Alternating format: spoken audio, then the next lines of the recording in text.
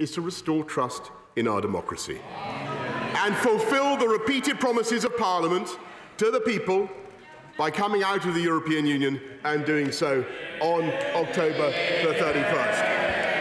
I and all ministers are committed to leaving on this date, whatever the circumstances, and to do otherwise would cause a catastrophic loss of confidence in our political system. It would leave the British people wondering whether their politicians could ever be trusted again to follow a clear democratic instruction.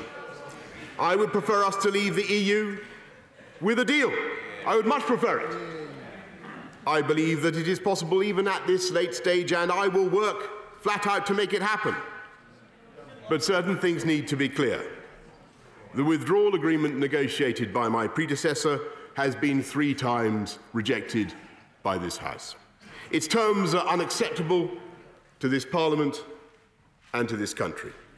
No country that values its independence and indeed its self-respect could agree to a treaty which signed away our economic independence and self-government as this backstop does. A time limit is not enough.